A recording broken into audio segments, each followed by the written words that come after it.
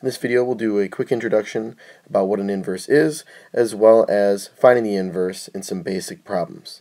Now the inverse of a function has all the same points of the original function, however the x's and y's have been switched, and that's pretty much it.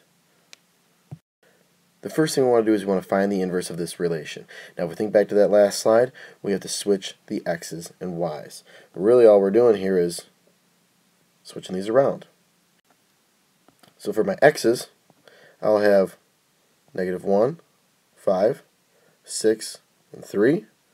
And for my y's, I will have 4, -5, 3, and 2.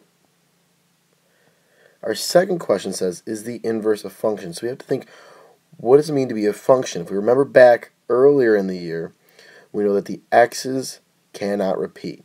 So if the x's don't repeat, then we have a function. Do we see any numbers occur twice here in the x's? I sure don't. So this is a function. Our inverse is a function. Let's try another example. First thing is the relation of functions. So is this original problem here a function? That's what we want to know. Well, if I'm going to determine that, I need to know, do the x's repeat? Well, do I see any repeating x's here? I sure don't. So this is a function. Now we need to find the inverse. So I have my x's, my y's. Well, my x's are going to be -1, 3, -1, and 4. My y's will be 3, -2, 4, and 5. And my last question is the inverse a function? I need to look at my x's. Do the x's repeat? -1, 3, so far so good. Oop, -1. I've repeated my -1s, therefore the answer is no. The x is repeated in the inverse. Remember, this is my inverse down here. The x is repeated, so the answer is no for the inverse being a function. You may also have problems written in this way without that table. Still the process is the same.